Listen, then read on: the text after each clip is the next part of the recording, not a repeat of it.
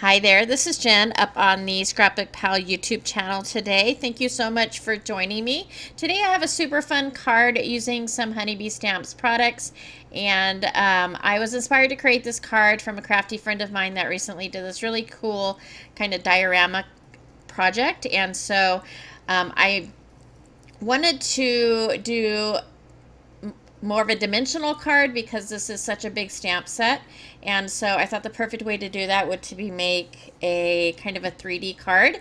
So the products that I'm going to be using are these HoneyBee Stamps products. That stencil is called Crystal Kaleidoscope, and then the stamp set is called Snow Family like ours, so I'll be using that stamp set along with the matching dies, and there is a die for everything in this set. So every stamp you see has a matching die, even the tiniest little snowflakes and snowballs.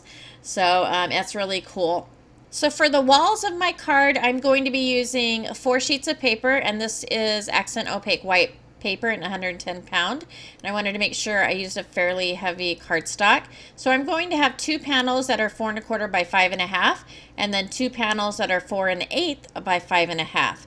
And if I were to do this again, because this is the first time I've made a card like this, if I were to do this again, I would cut those 2 4 1/8 panels just a little bit smaller on each side so that they fit a little bit better.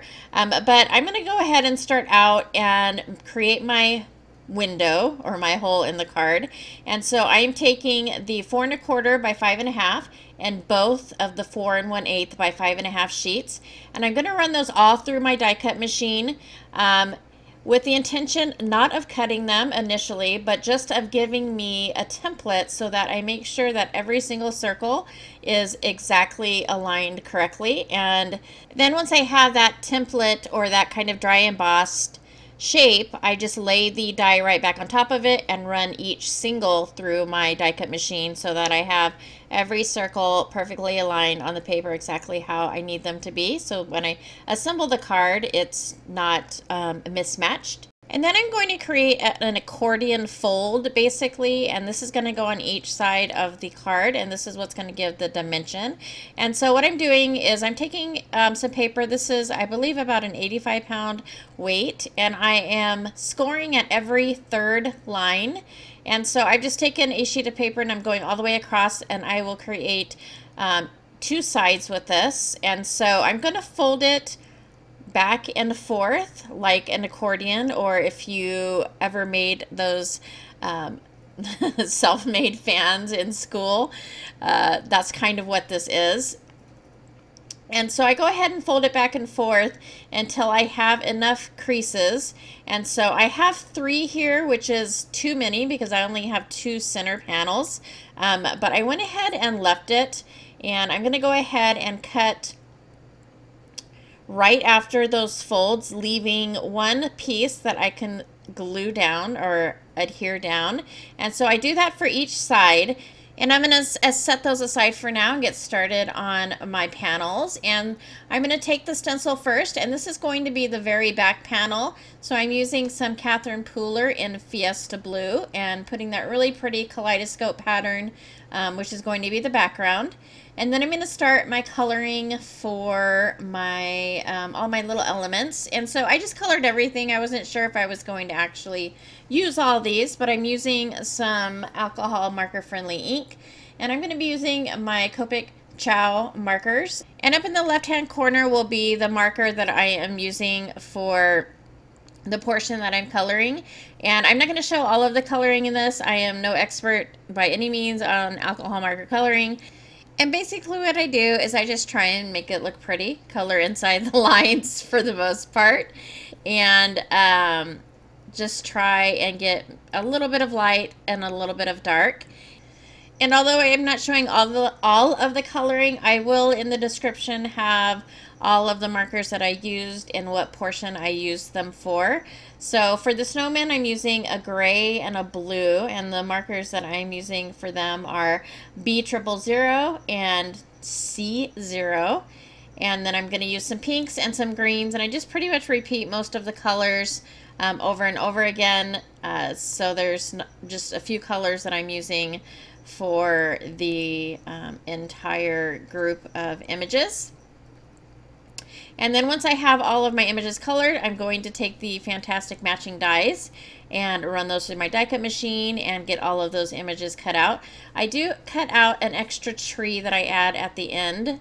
But for now, I'm going to go ahead and kind of do a dry fit to see where I want my images placed and to make sure that no image is covering too much of another image so you can see all of them clearly.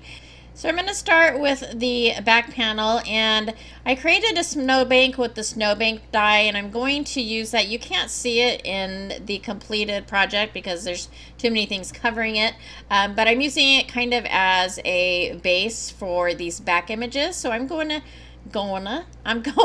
adhere the Christmas tree and the snowman, and that will be my first layer, and then that's going to be adhered to the back of that first panel. And again, this is the panel that's 4 1/8 by 5 1/2, and so this is the one that is slightly smaller, and so I'm going to just take some adhesive and adhere that, and then I will adhere the other little snow person on the next panel that is also 4 1/8 by 5 1/2.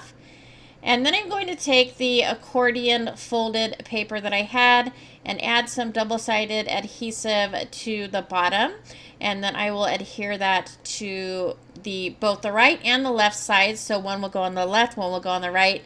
I think the most important thing to remember about adhering these pieces is to make sure that the accordion folds, or where the score lines are folded, match up on each side so that you are not going to have like a wonky kind of lopsided card. And I'm taking that first panel and slipping that in there to make sure it sits nicely. And as I mentioned previously, the folds, I did an extra fold and I didn't need to, but what I'm going to do is make this piece that I am putting the adhesive on right now, I'm going to bump that up one layer basically, so it's going to be a little further from the back than the other pieces are from each other. And so I've gone ahead and I've added that double-sided adhesive, and I'm just slipping it into the crease of the fold, or the accordion fold, and adhering that, and then I'll go ahead and press that together to make sure it adheres nicely. And then I will go ahead and I'm going to repeat the process for this next layer. I'm going to add the adhesive and then insert it into those creases. And then the top piece is going to be the 4 1/4 by 5 1/2 piece, and it's just going to sit on top of the last accordion fold. It's not actually going in a crease, but that last fold is a flat fold, and so it's just going to sit nicely on top of that. And as you can see, the middle pieces are bowed a little bit, and so I think I would probably cut those just a little bit smaller if I were going to make another card like that. And to finish the card, I'm just going to add a few other elements, and one of those is these kind of floating snowflakes. And to add those, I cut a really thin strip of acetate and added some adhesive to that, and then added the snowflake. So I've already gone ahead and adhered one of the snowflakes already, and then I'll go ahead and add this one as well. And then I'll add more adhesive and adhere that into one of those layers of the card. And then at the top, I'll just cut off any excess.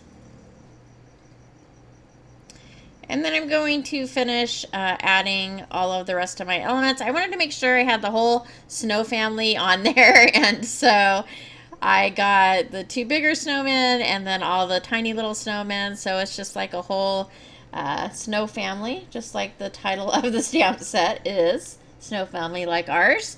And this is a really great set because there are no Christmas sentiments in this. They're all pretty much winter sentiments. You could even add like "thank you from our family" or something like that with all these little snow people. I think it's just perfect.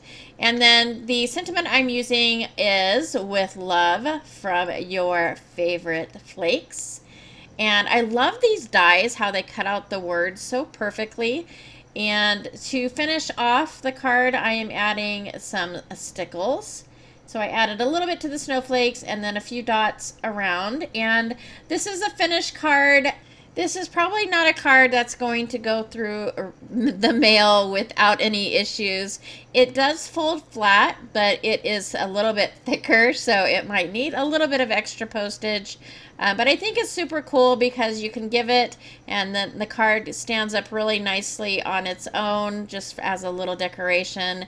I had a ton of fun with this. I hope you enjoyed. If you did like this video, please go ahead and give it a thumbs up. Don't forget to go ahead and subscribe to the Scrapbook Pal YouTube channel, as well as follow us on social media.